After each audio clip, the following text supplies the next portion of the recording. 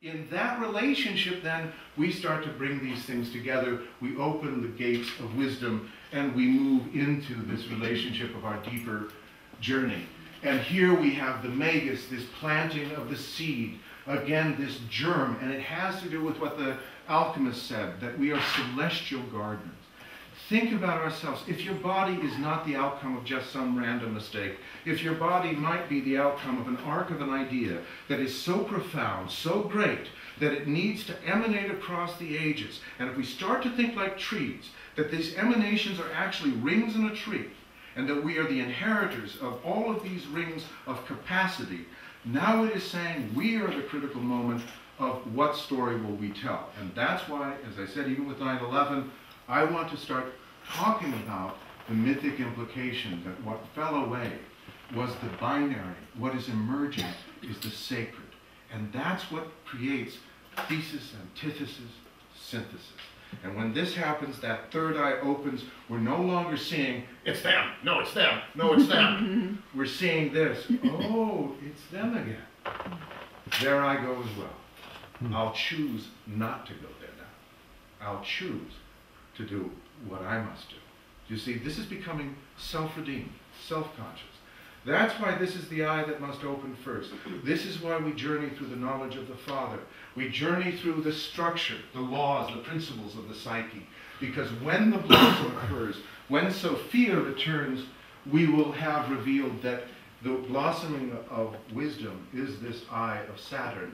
But why we see all of the different Buddhas, the feminine Buddhas and the masculine Buddhas, why do they sit on a 1,000-petaled lotus?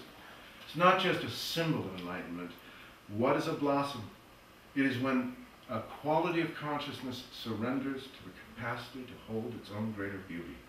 It blossoms for no better reason than it feels right. Because this is what gets, think about it, from the bud to the blossom.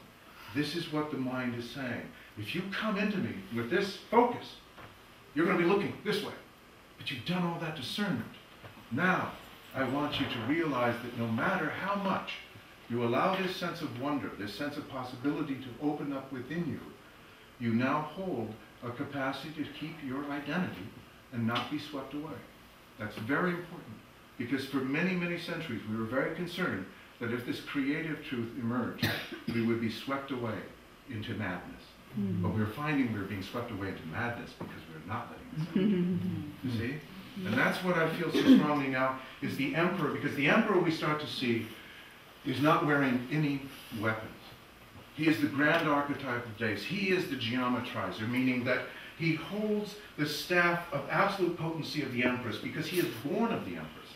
This is a grail truth, that the reason the emperor is born of the empress, the reason the man is reborn through the womb, is that in that relationship we find that he becomes about the true, the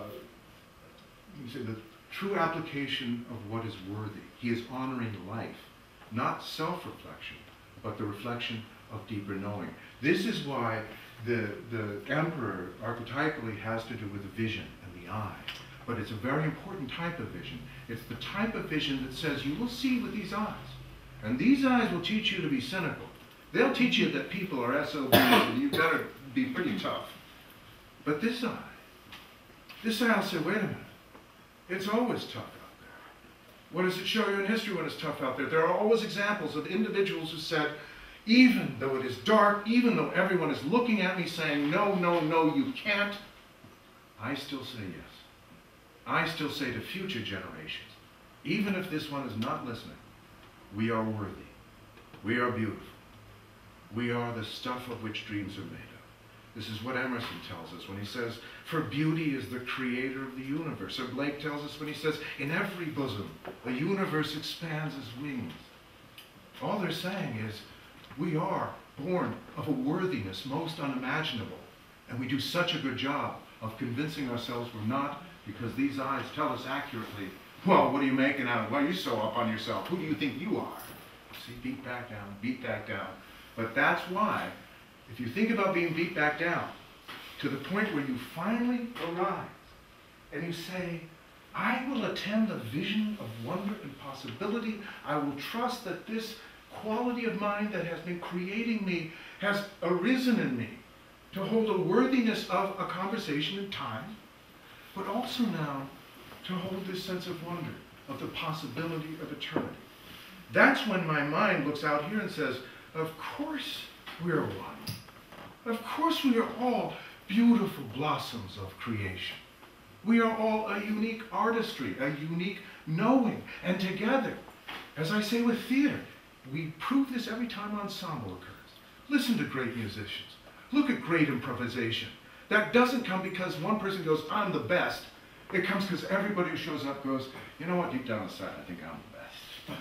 But you know what that does? For actors, it makes them say, what's great is, I see your bestness. And I love it. I love the excellence. If I'm a violinist and I look at a cellist that I know has that quality, you know you're going to riff. Because they're not going to get insecure and say, well, I can't do that. And we've gotten very good at, I can't do that. And what I say helps us now is to give ourselves permission to look as the emperor, that we're growing out of this great quality to finally allow the phoenix or the quality of greater knowing to infuse our journey. Here we have the chariot, which is the emotional nature, and this is also, though, the relationship of the quality as we see. There is, again, no weaponry here. This is the active principle looking at how do we make sense of the day and night. Day and night. Oh boy. That's the simple thing.